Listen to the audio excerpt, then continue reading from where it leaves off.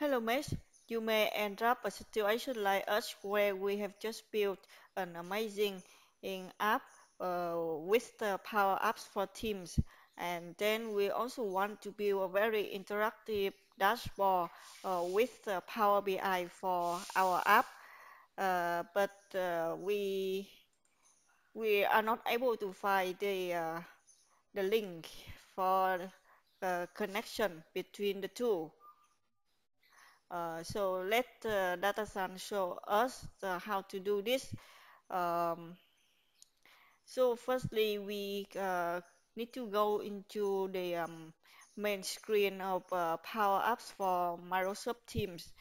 And here we choose the team that that we want Power BI to connect to.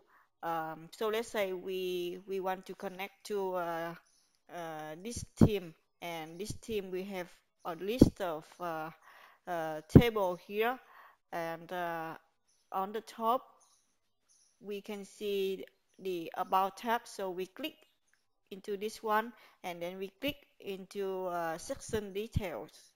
On the bottom of this table, we can find the instance URL, and then we just copy the environment domain.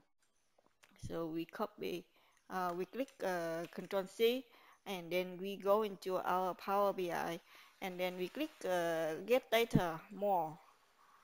Because the table we built in Microsoft Teams is common data service. So we just search for common data service, uh, and then we choose the beta one, and then we click connect, continue, and we just pass the environment domain and that we copy earlier, and then we click OK.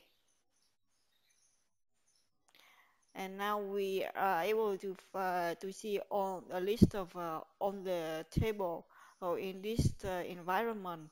And let's say here we want to view the vendor data, and then we just either load or transform on the data. um, and that's it. So we hope you like this tip, and don't forget to subscribe to our channel for more tips. Thank you.